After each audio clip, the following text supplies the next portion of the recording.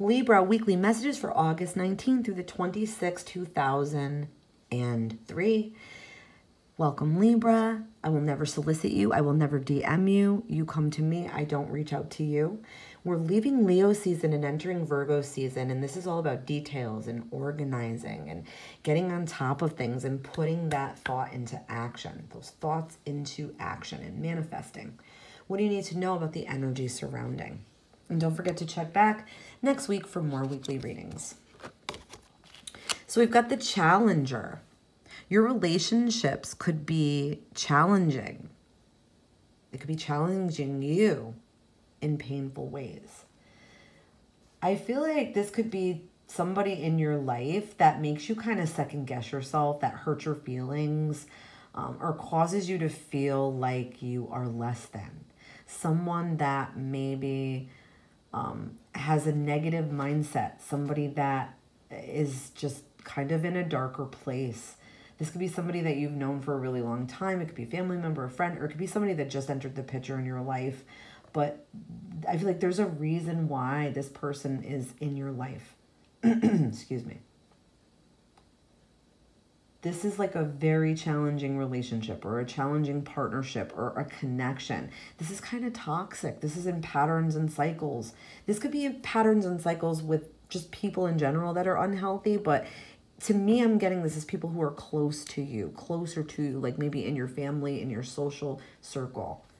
I feel like some people do come into our life, you know, to challenge us to heal and to heal our past and take a deeper look and, you know, look at our triggers and something about this situation, this energy around you. It could be that you're recreating the past. Like if you have a partner and you're arguing, you could be recreating the past in an argument. Okay. You don't have to be with, it could be a family member you're doing this with, but it's like a recreating sort of the past or reliving the past. And you're meant to ask yourself, what situations and patterns do you kind of keep recreating? It's unhealed. There's something there that's unhealed. This person or this situation holds the key to understanding something that you need to let go of. Okay? This person or this situation reminds you of a relationship from the past or someone from your past. Or, you know, a relationship with a family member that is broken or, you know, hurting or strained connection.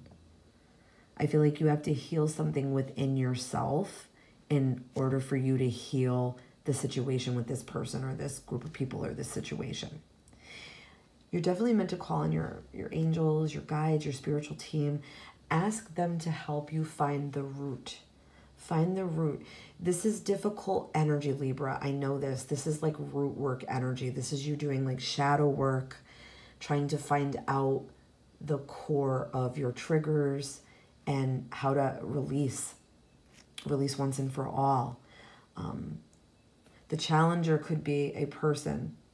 It could be a situation that keeps coming up. But a Challenger comes into your life to help you grow, to help you evolve. You don't have to be too overly concerned with this or worry about it. Whatever it is that's happening right now, this person or this situation is just trying to help you heal the past. And I do feel like you are ready. You're ready to release this, an unhealthy pattern, an unhealthy belief, an unhealthy situation, an unhealthy connection.